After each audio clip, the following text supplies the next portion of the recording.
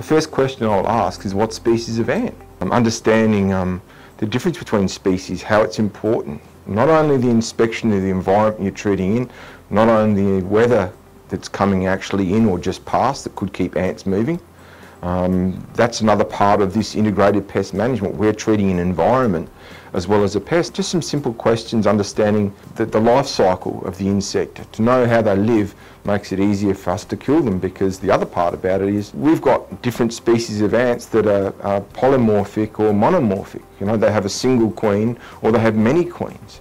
So if you're expecting a little bit of ant gel to work on a monomorphic society, it may work because you've killed the queen.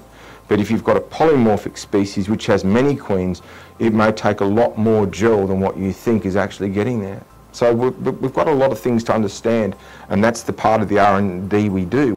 So when you go and do treatments, you've got to understand what you're treating. Am I treating a coastal brown ant, a pharaoh ant, a ghost ant, or even a red important fire ant? With ants, a classic example is we have two ant gels, Optigard ant gel and Advion ant gel. One's got indoxacarb in it, being the Advion ant gel, and the other one has a product called Thiamix Optim in Optigard.